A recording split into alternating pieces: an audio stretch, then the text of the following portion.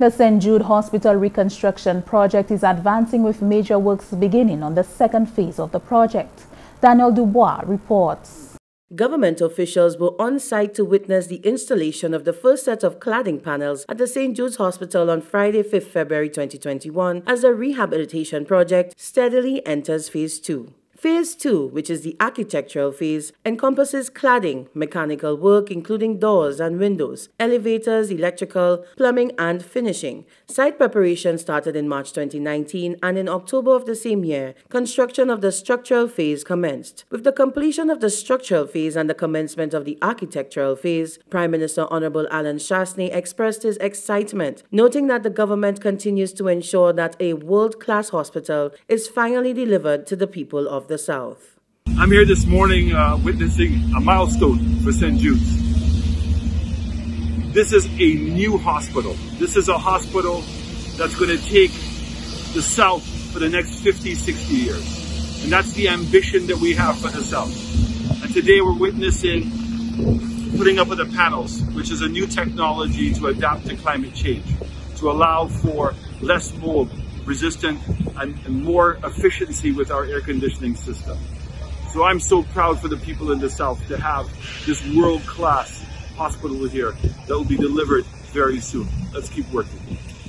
Assistant Project Manager Kadia Conabert gave a quick overview of the project, stating that many aspects of the hospital are being worked on simultaneously. We're currently working on Phase 2 of the St. Jude's Rehabilitation Project. This phase is broken up into 5 sub-phases, namely structural, civil, building envelope, renovations, and finishings. All 5 of these phases will be worked on simultaneously.